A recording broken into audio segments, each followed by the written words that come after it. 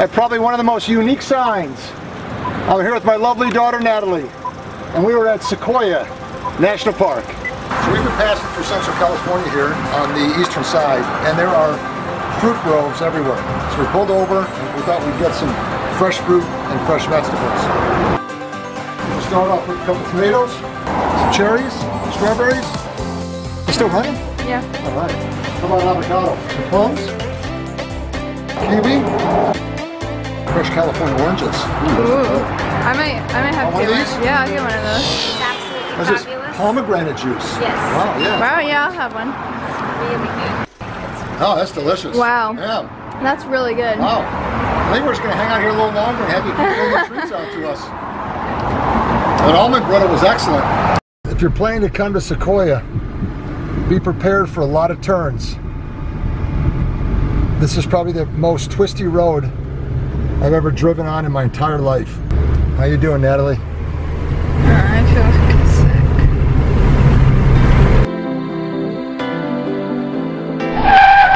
Oh, what's this guy doing?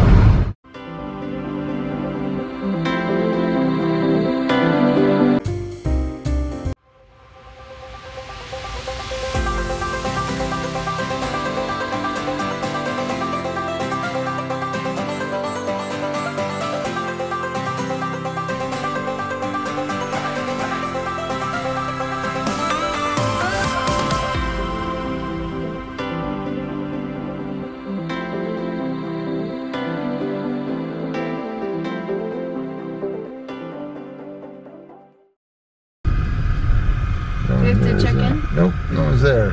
Alright, camp, what are we, 104? Yeah, so we're like all the way back there a bit. Let's keep driving around the loop. Man, they really pack them in at this place. Look at that. Like sardines. They're on top of each other. Look at all of the people. There's the church, there's the steeple. Open the doors and look at all the people. Let's go check out our campsite. Yep. That's 105 right there. Is this maybe? No, that's not. Is this 104? Oh, where do we go? We're like up in the rocks, Natalie. Is that 104 up there? Yeah. It says 104? Yeah, You're gonna be hiking Half Dome in 3 days, and you're complaining about this? I have to save my energy. This is a sweet campsite. Nice spot for the tent right here. Boy, this is beautiful. It is a nice way. Look at this. Except if the bears come, we're the first ones.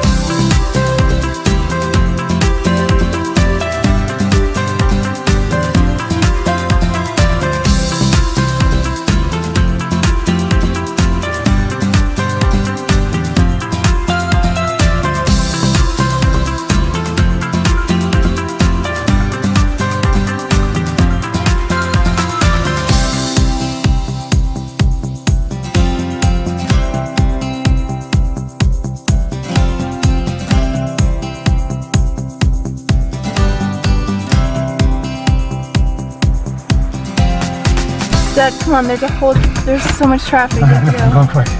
I think they're all waiting for me. Yeah, there's so many cars.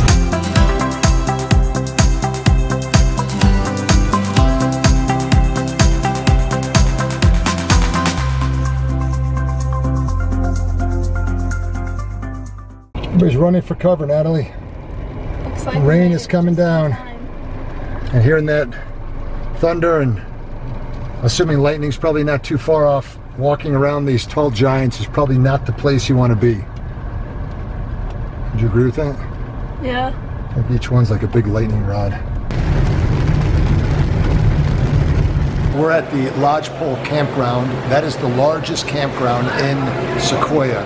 And if you stay here, there are 2 counters where you get some food. We made the mistake of going to the far counter. You can see it right down there. And all they have at the far counter is junk food. The best I could do is a turkey burger. Natalie, you got a piece of pizza, right? We just realized there's a second counter right here. Second counter. And the second counter has not only ice cream, which Natalie's enjoying right now, $1.50 for a massive cup of ice cream. Also, it has wraps.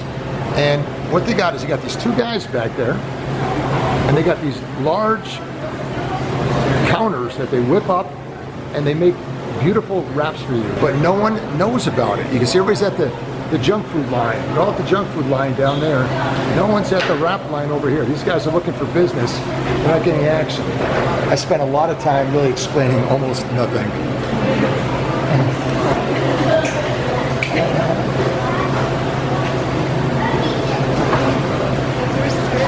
What's that? Those guys are staring at you like, what is he doing?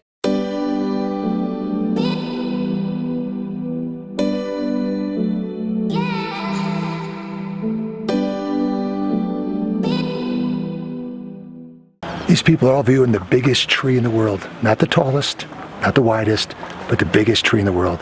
This is the General Sherman Sequoia tree. Let's go check it out.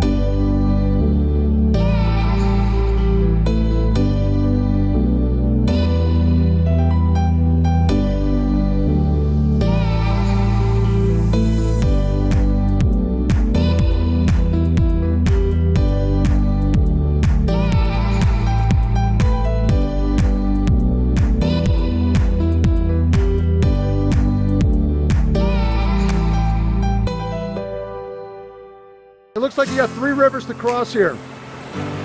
This looks like the easiest of the 3. You can do the high log or just walk along the stones? I'm gonna go on the log, I think. Alright, give it a shot. 2 more to go. Actually, like 3 more. You got a big jump there. Be careful, it could be slippery. Whoa!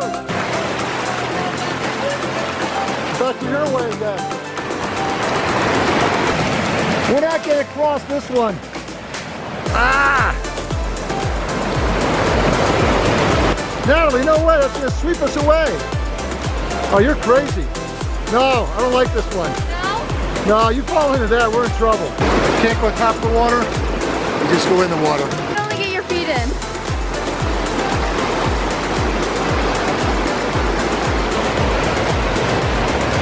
There you go. You're good. Keep the stick pointing downstream.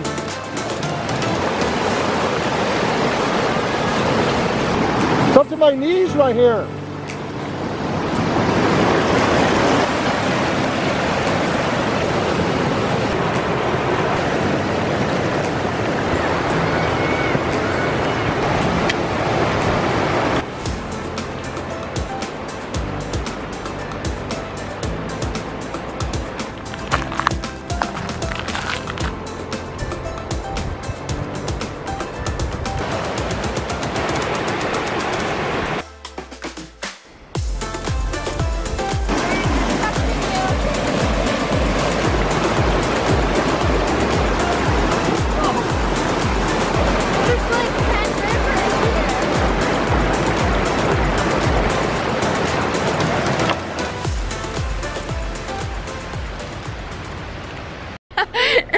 was pointing. I was wondering why everybody was pointing at the car.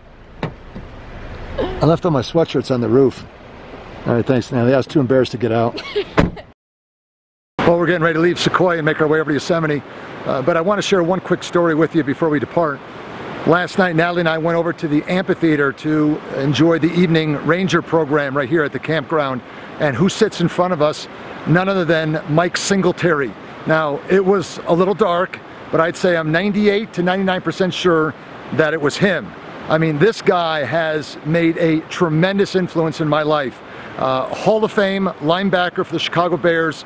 This is the guy that was part of that 1986 Super Bowl Shuffle World Championship Chicago Bears team. I was in Chicago when that happened. Also a man that was has demonstrated himself when he played, and even now as a mature Christian, a testimony that God used in my life in many ways to develop and increase my faith. So there he is sitting in front of us, and I was about this close to tapping him on the shoulder and introducing myself and sharing these sentiments with him. And then I thought, let him be. He's with his wife and his two daughters. Let him enjoy his family time camping out. I'm sure he appreciates his privacy, especially being such a public figure. But I did happen to snap a picture of him as we were departing from the amphitheater, and this is the best I've got. Dear Mrs. Singletary, I originally tried to write to your husband, but was unable to obtain any contact information. Thank you for reading this, and I would deeply appreciate you passing my sentiments along to him. I value your time, so I will keep my comments brief. About 2 weeks ago, I was with my youngest daughter at Sequoia National Park.